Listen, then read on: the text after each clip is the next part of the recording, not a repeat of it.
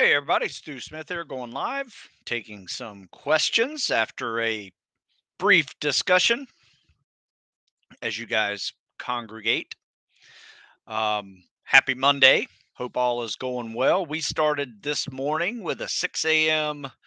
workout at 25 degrees, finished at about 8 o'clock. So 2 hours in 25-degree air makes you want to move a lot. So that is one thing for sure. You got to dress in layers and you just have to keep moving. So, it's, it used to be we would train indoors, for the winter, especially when we're lifting. But we've actually had a lot of fun just acclimating and making the workouts a little harder, to be honest with you. It makes things harder when you are training in the dark and the cold and, um, trying to do things that you would normally do in a warm weightlifting area, weightlifting room. We still do a lot of calisthenics and cardio anyway, so it's good for that. And those actually keep you pretty warm in between sets. So it's actually pretty fun. Though I will say the shower after 2 hours in 25-degree air is always nice. So I'm still feeling a little chill, but nothing too bad. Gonna continue on. Um, So today's little discussion before we get started with the questions. Um, I always do this towards the last week of the year. And right as we are starting to transition into our winter lift cycle, which starts later this week, we'll probably start officially next week, finish this week off. And as winter, first day of winter is tomorrow, I think, today or tomorrow. Doesn't say on my calendar. Nope, says tomorrow. Winter begins. So our winter lift cycle will probably start on the 26th, the day after Christmas. Um, but every year at this time, people are, trying to figure out how to be a little more consistent with their time and regardless of what that goal is. Could be training. New Year's resolution doesn't have to be all about fitness. I used to hate resolutions and I still do just because most of them fail by February and the word resolution is out of our vocabulary by February 1st. Um, so I never liked that. I like setting goals. I like trying to build habits. So my advice for anybody who's trying to get started with some new goal is this: set a goal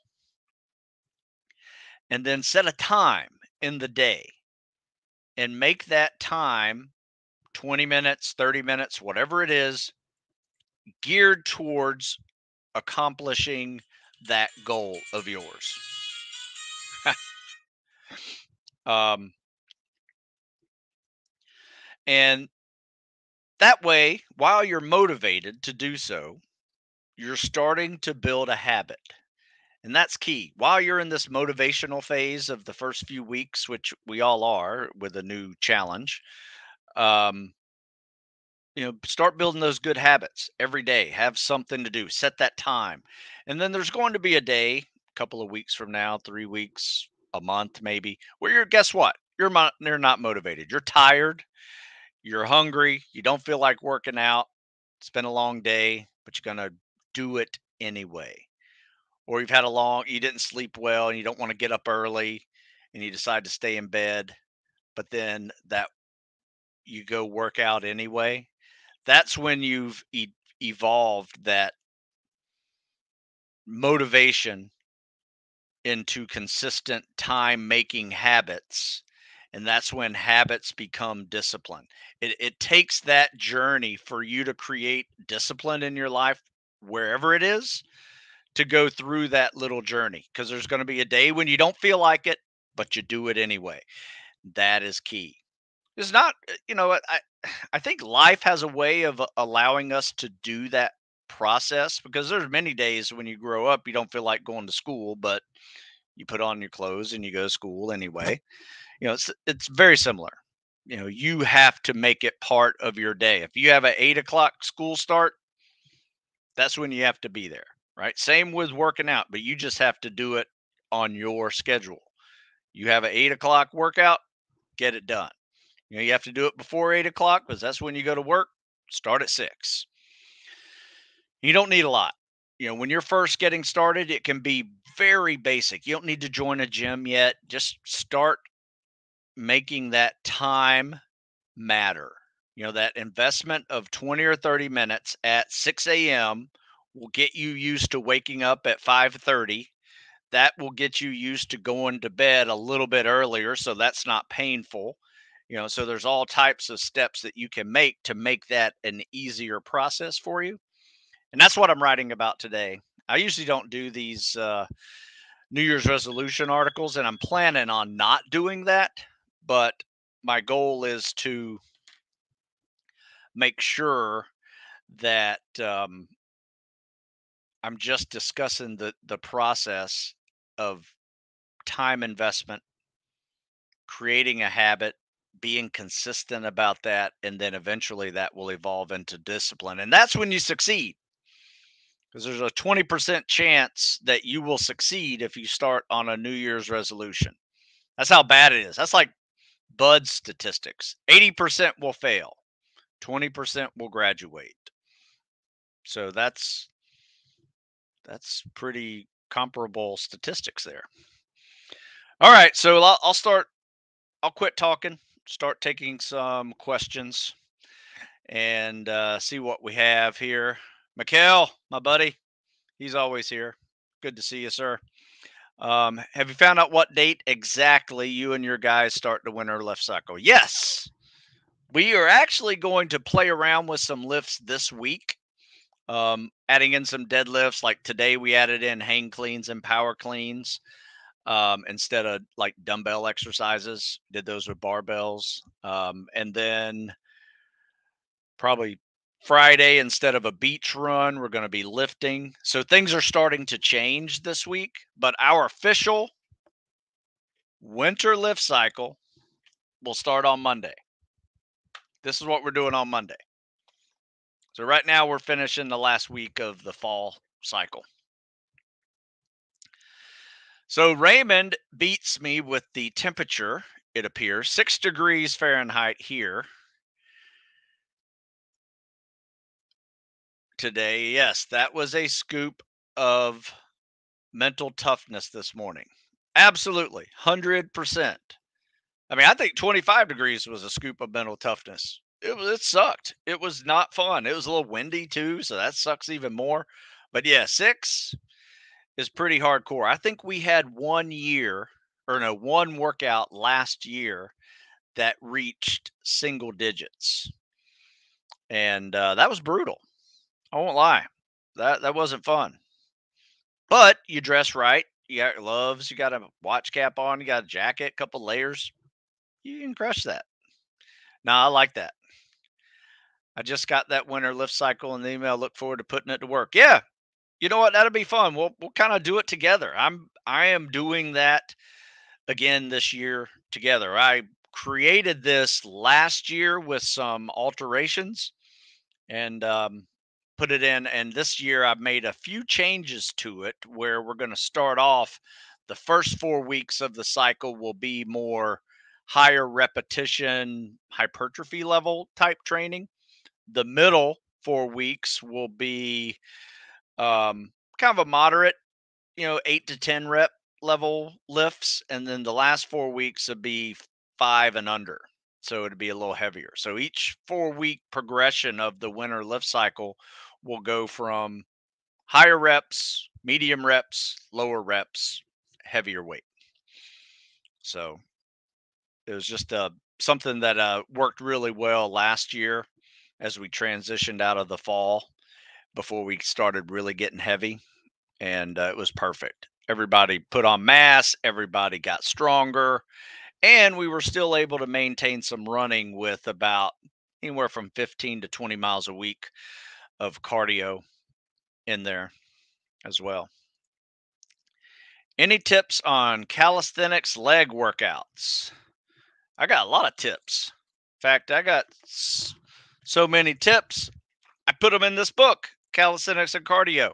Whole bunch of leg days in here. In fact, 2 to 3 days a week are leg days. So one thing that we like to do with this one, I call it run and leg PT, or you can do a bike if running is not your thing. Um, is You can do like 5 minute run or bike cardio events, followed by squats, lunges, jumps, step ups. I like to add farmer walks in there too, where you just put something in your hand that's heavy and you walk, try to stay straight, one hand. And then when that grip gives out, put it in the other one, walk back to where you started. Um, those are good, ways to work the legs, work the core, work cardio, and just repeat that. We actually do it with on a track with quarter mile and half mile sets with squats and lunges and frog hops in between. Those are usually a little more dynamic and pretty fun. Pretty fun little workout. Not sure what you're referring to, Facebook user. That takes effort. It all takes effort. Life is all about effort. You can choose to go through life and not make any efforts, but that would kind of suck. You get nowhere. Come on, man. Of course, it takes effort. Um, Hey, Stu, I'm trying to bulk and build mass. I'm slim 165 right now. How can I get the most calories in throughout the day while also working 10-hour days? You got to be quick. You got to be smart about your calories. I would suggest going to work and taking a big thing of peanut butter with you to work. And every, I guess, in between meals, take a scoop of peanut butter, maybe 2 scoops if you want. You know, by the end of the day, have 3, maybe 4 scoops of peanut butter, and you will add anywhere from 500 to 800 calories to your caloric intake. That has been the magic thing for most of my guys and myself back in the day when I was trying to gain weight. Peanut butter. I used to do peanut butter and banana sandwiches or just a scoop of peanut butter. And I will tell you this, I like peanut butter a lot. And I was trying to lose weight just because I got a little heavy over a winter lift cycle, trying to rip it up a little bit. And, I got my clipboard out and just started keeping track of everything that came in, far as calories are concerned. And I noticed I had that scoop of peanut butter twice a day. One after breakfast, one after lunch, sometimes even one before bed with a big glass of milk. That's good, man. That's some good taste right there. And I was looking at an extra 600 calories a day because of that. And then once I stopped my peanut butter, I started losing weight again. So, it put me in a I was not gaining, I was not losing, so it kept me at that like equilibrium. Like all the calories in were being accounted for by calories out at the end of the day, so I was just maintaining weight. But when I stopped eating that peanut butter scoop, I had 600 calorie deficit a day. Then by the end of the week, I was losing about a pound, pound and a half every week. And then 10 weeks later, I'm at my goal. So that makes a huge difference in putting on some mass. If you want to put it this way, if you want to be big, basically you have to eat big. There's no other way to do it. Alex from Texas, have a great week yourself. Let's see. Joe says, how restricted is the breaststroke kick when used with the CSS? Are you risking failing a PST or getting kicked out of the program if your CSS is breaststroke oriented? You know what? As a rule, there is no written rule saying you cannot use breaststroke kick or scissor kick or dolphin kick for the combat swimmer stroke. Until I see that rule written, I will stop teaching all three, because I've had guys do dolphin kicks for their kick. I've had guys do scissor kicks. That's what I prefer. And I've had guys do breaststroke kicks, and they all get through buds. So somewhere along the line, you may have an instructor that says you can't do breaststroke kick with the CSS, and that's a lie. Well, I think where that confusion is being made, I shouldn't call it a lie. It's not understanding the process. Is where that confusion is being made is when you swim with scuba fins, you cannot use a breaststroke. Now, it's not because of a rule you can't. It's just stupid to use a breaststroke kick with a pair of fins on, because you're going to go not very far or very fast when you do a kick with a breaststroke looking like a frog. Our legs just aren't made that way to do it quickly and fast. So little flutter kicks, big scissor kick, little flutter kicks, dolphin kick with fins all work really well. Breaststroke does not. So I think that is where the confusion is being made, but you may find an instructor that doesn't know any better and enforces that during the CSS test. Just, my recommendation is get to know what that test is and how he tests and what he allows, and that's what you do, because they hold the keys to the community that you were trying to get into. Or find another recruiting district or another recruiter, and probably will have a different um, person testing you. Okay. Any advice for weak swimmers? You got to get in the pool. I mean, period. Yes, there's some exercises you can do on land that make your kicks better and your pulls better, but that's just working out. Um, my advice is probably if you're weak at swimming, you're probably also weak at treading. So read this article here. It's about a CSS breakdown and also has some treading in it. I just put a article link in the um, comment section, but I also have a CSS one. If you go to Google, CSS One Stop Shop, Stu Smith, and it is an article that I wrote that has just about every useful video, podcast, and um, article with embedded videos in them about the CSS and very common mistakes that people make. Go through that, watch the videos in there, go to um, my Instagram, my Facebook, or I'm sorry, my YouTube. Um, every Tuesday at 9 a.m. I do a live Q&A with CSS critiques. So send a video in to me of you swimming, and I can critique it for you, tell you what you're doing right, what you're doing wrong. But yes, there's a lot of advice for weak swimmers. I would say watch some videos and practice. And then take some videos and compare your videos to someone else who's doing it properly and see where you need to make those changes. I have had countless people come to me here in Maryland and just, swim with us for the day, and they were self-taught by videos. And when they jumped in the pool, swam their first 50, I'm watching them. I'm like, damn, that looks pretty good. Because I've never been coached it before. I just watch videos. So it can be done. You just got to put in the time. Just like when I started this conversation about setting a time and be consistent with it, you have to swim just about every day if you want to get better at swimming, period. Because there's technique that's involved and there's conditioning that's involved.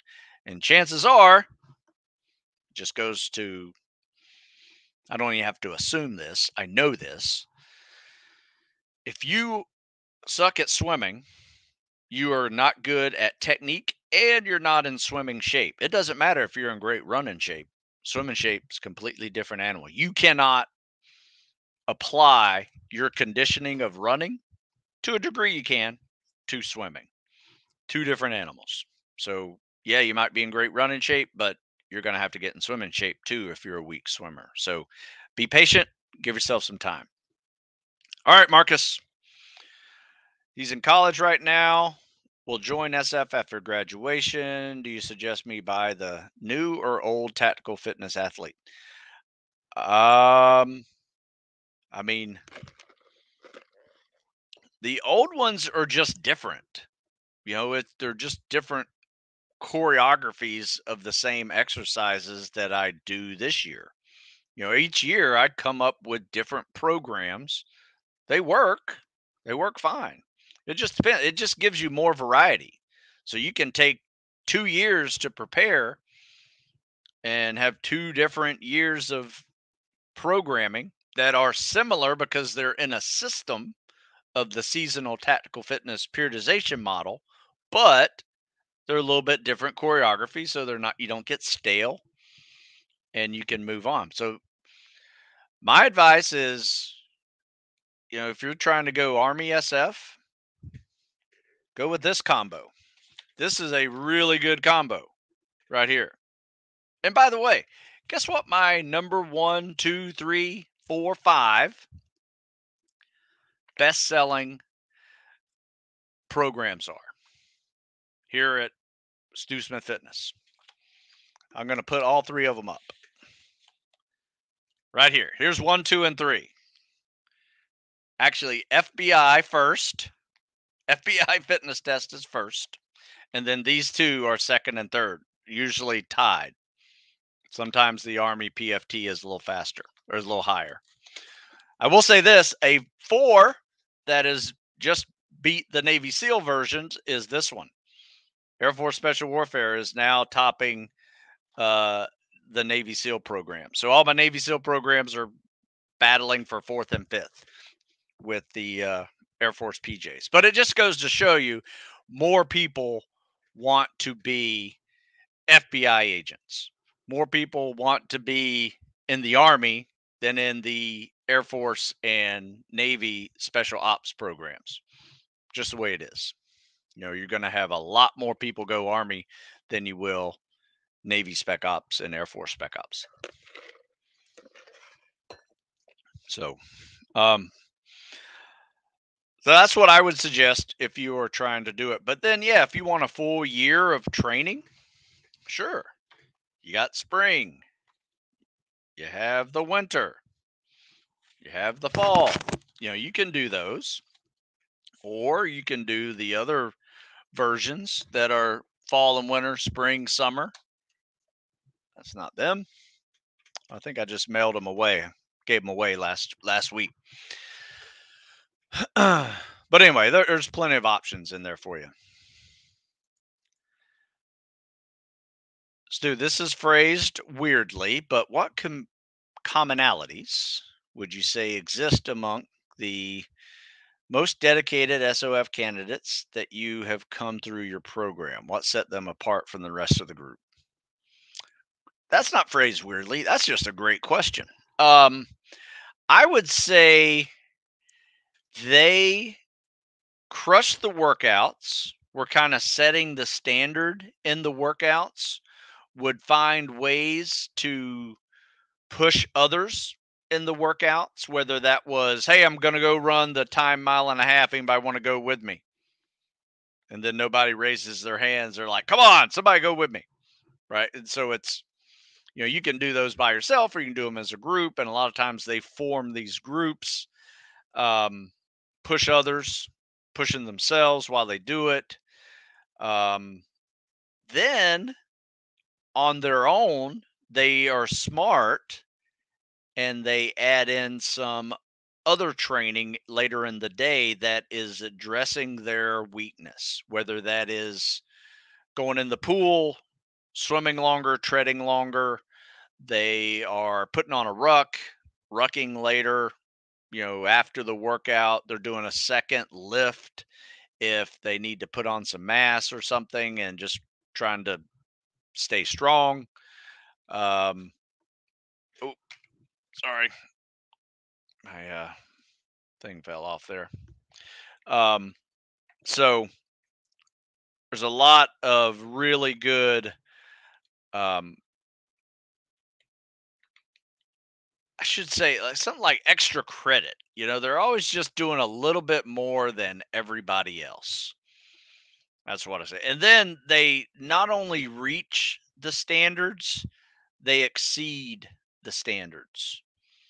That's that's where, like, they're not happy with, a 9-minute run and a 9-minute swim. They want an 8:30 run and an 8-minute swim. Those are 9 minutes, and 9 minutes are fine. They're well under the standard, but exceeding the standard is the standard for that group. And they want to win. They want to win events. And they also want to be a good team player. And you can see that starting to form with the group as they do that, because they organize like second workouts later in the day that is going to address maybe going for a long ruck on the beach, on a day when we didn't run that much. But they're smart about it. And they usually ask me, "Hey, Stu, we're doing a second workout. What should we add to today's workout that won't mess up tomorrow's workout?" Because that's the question you have to ask when you're starting to supplement more running or more swimming or more lifting into these daily programs, because they're hard programs as they are. But yes, you could do more, and that's going to depend on your ability to also recover. So Marcus asks, how can he join us? Well, we're in Maryland. If you can make it to Maryland, you can join us. There's 6 a.m. workouts Monday through Friday, 8 a.m. on Saturday, and they're free. Free training. There you go. Can't argue with the price. You guys give me ideas to write about, though. So, everybody wins. I get ideas as a coach. I see things that need coaching, whether it's a technique or it's a strategy for folks. Um, and then I write about those coaching experiences and training experiences. So everybody wins. And I don't work out by myself. My NSW mentor was unable to answer, and Googling hasn't helped. Is Bud's prep now combined with Bo, and together they make up 8 weeks? My question is, why does my answer matter to you? If I told you it was 6 weeks, or if I told you it was 8 weeks, does that matter? Yeah, I think they quit calling it Bud's orientation, or they quit calling it prep, and now it's all Bud's orientation. I don't know, but who cares? They changed the title of that pre-Bud stuff, like I change underwear. So who cares what it's called? Who cares how long it is? Just know you got to do it, right? I think that's one of those questions that, in the grand scheme of your training, doesn't really matter what the answer is. It's just something you got to do. It's kind of like asking, hey, on that 4 mile timed run, is it low tide or high tide? Who cares? I mean, that does make a difference, but you may have a 4 mile timed run that's not the best conditions. Being able to train on concrete, as well as sandy beaches, as well as low tide, hard packed sand, all three you're going to see. So practice them. So, continued on. This is a better question. Do you have any tips on swimming without goggles? Do you keep your eyes open the entire time? You know what I do? I squint.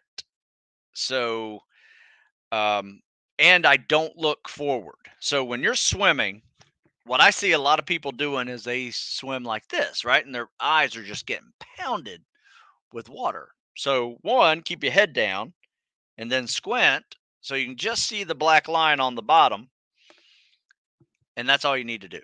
So, um, Yeah, but and then when you kick off the wall, make sure your head is down, because if your head's up and that water is like going right into your eyes, that really sucks.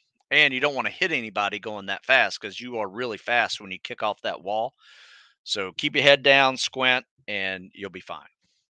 It's not fun, but you don't have to do it a whole lot of times. You do have to take a couple of tests without your mask on, and that'd be, um, the drown proofing test, the underwater 50-meter swim test. What else? Life saving test. Yeah, not tying you. You have a mask on. So pool comp, you you start off with a mask, but eventually you will lose your mask. So, oh well, thank you, QTF. Appreciate it. So Aiden asks,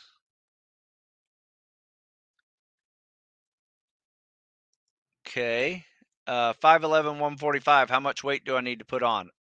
Significant. That's pretty light.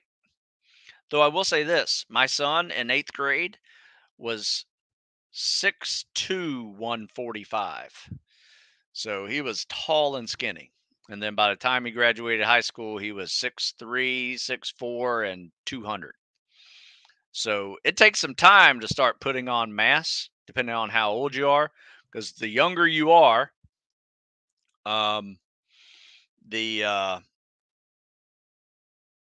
um, often the harder it is to put on mass. It's just the way it is. If you're in your mid-teens, you can eat all you want. It's really hard to put on mass. It's just, uh, it's called being a hard gainer. So a good thing that you want to add more carbs to your diet. Not crap carbs like sugar cakes, but bananas, apples. Um, you can do some instant breakfast. That's a good addition. I think the thing that got my son to put on mass was he'd have an instant breakfast in the morning and he'd have an instant breakfast at night. And all it's milk powder, and you can see there's a lot of carbs in it, but there's some good protein in it too, like 20 grams of protein. The problem with being a hard gainer is that you don't process protein the same way a more mature body would, like in your 20s, and you don't really put on a lot of mass with added protein, so you need more carbs. So I'm not sure what this means. Go to vlog. Yeah, I think someone needs to be blocked because I don't understand what you're saying, and that seems potentially spamish. All right, so Mikkel, tell me what your weird question is. But the Spec Ops units value people knowing more languages. I'm fluent in 3, but I'm wondering if I should spend spare time learning more. No, I think 3 is sufficient. However, depending on your country and depending on the types of, I guess, situations that you may be involved in, um, you may see a need for another language, whether that is Russian or Ukrainian, you know, could be many things. NATO is going to be dealing with a lot of stuff here probably in the next 5 years. Um, Probably leaning more towards that direction. But the fact 3 is great. You know, you'll be an asset knowing 3 languages. So absolutely, we value people who know languages, especially if you're doing foreign internal defense missions, which often happen.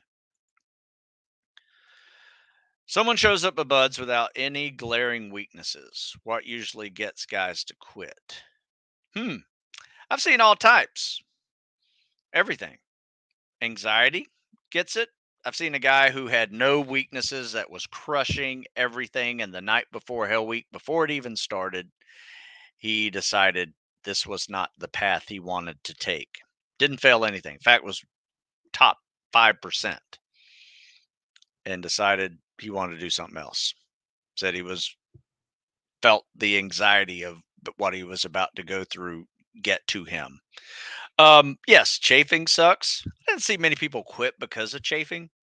By the time you chafe, you're kind of in it, and I remember my Hell Week chafing was just brutal, but never made me want to quit. It sucked. Every time I got wet, it burned. It just sucked. Um, Never made me want to quit though. So I wouldn't say chafing's that big a deal. Cold, yes. Being cold all the time, absolute horrible. Um, Tired, uncomfortable is a big one too. Cold, wet, sandy. And if it's like 2 in the morning and you don't see an end to the day, let's say you're not in Hell Week and you're out that late anyway, and the next day starts at 6 and you're still not done at 2, that messes with you pretty good, knowing that, oh, good, I get to go back and sleep for 2 hours and go back and do this again. You can look at that as a negative or you can look at it as a positive and say, whew, I get to go eat, get rested, come back, do this again, get fed, come back ready to go. So it's all mindset, really. If you have no glaring weaknesses, everything else is pure mindset, whether or not you're going to make it or not. So, Mr. Smith, can the elliptical bike or stair climber replace running, or should I just add running every other day? I'm trying to drop weight for the police academy. Yeah, it absolutely can. In fact, I would suggest this where a lot of people go wrong with just running is they just eventually end up running too much. And now they have overuse injuries caused by running. So, shin splints, foot pain, fasciitis, tendonitis, you know, pulled hamstrings, whatever the injury is.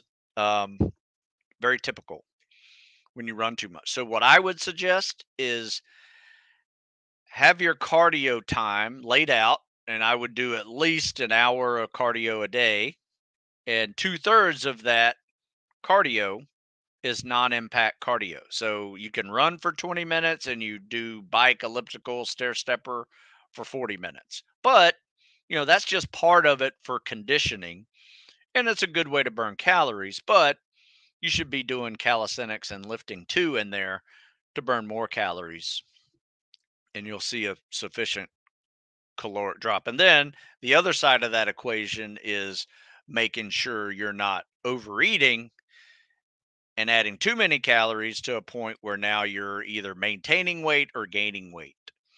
So there's a caloric deficit that needs to occur in your day if you're trying to drop weight for the academy. And cardio is a great way to burn calories, but so's every other activity.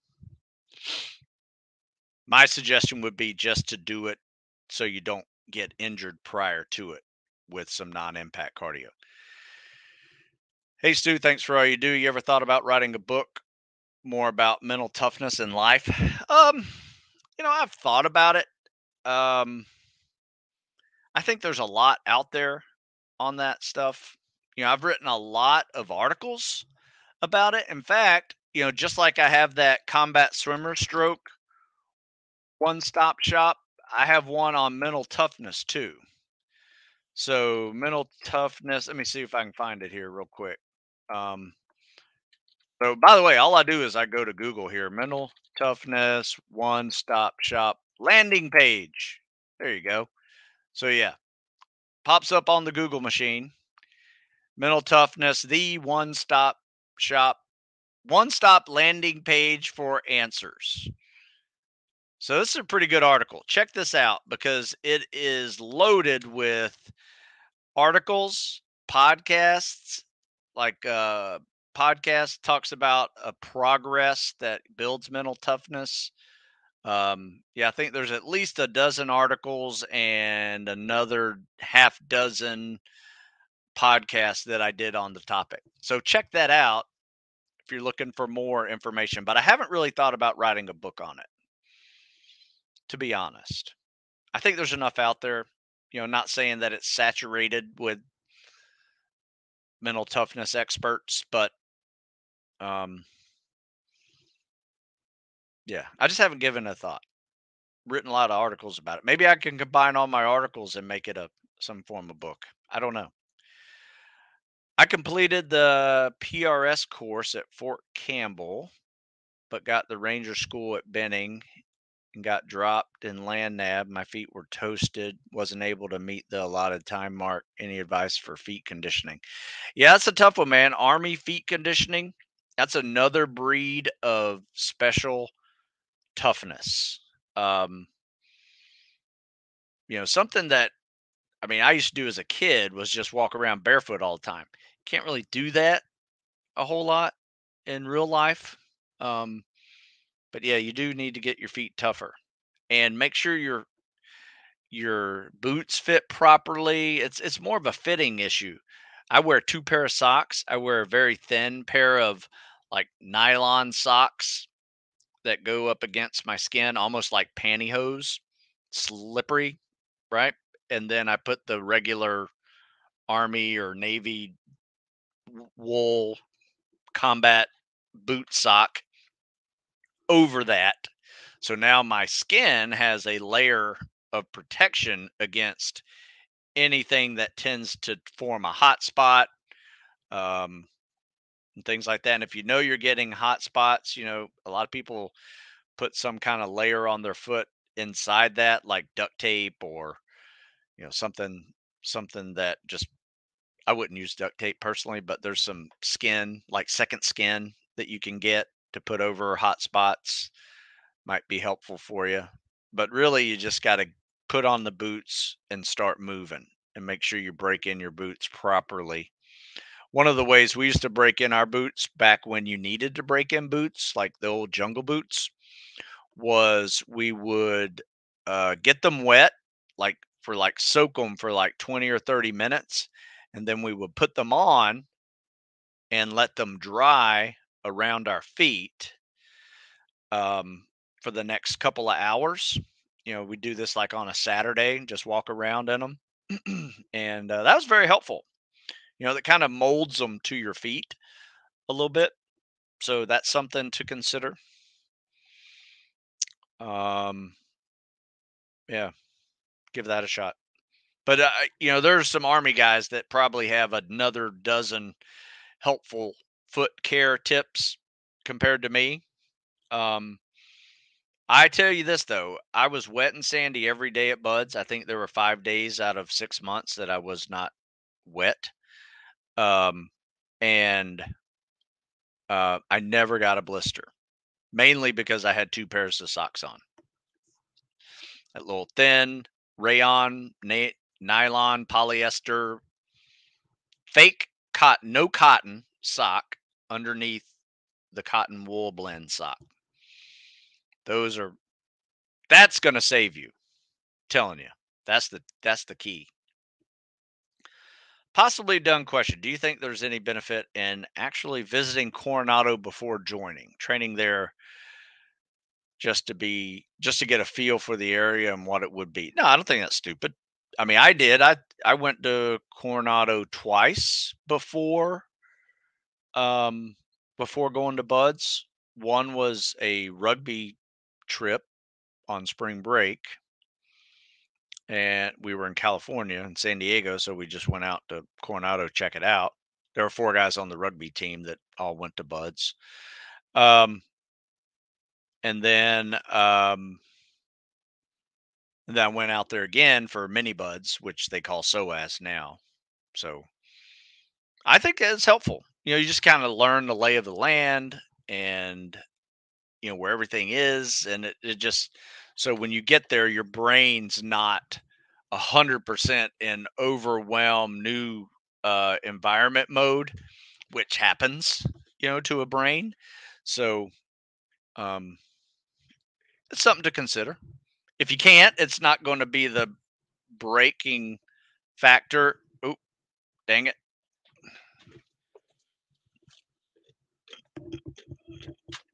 Uh, Hang on. Sorry. Lost my looks like I lost my camera and my audio. Hopefully it comes back on. You guys hear me yet?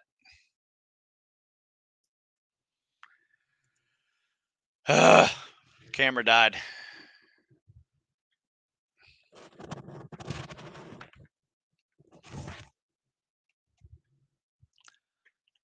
Come on now. Come back. All right, we back? I think my camera's still dead. So, sorry folks. I'm not sure what happened to my camera, but it is broken. That kind of sucks.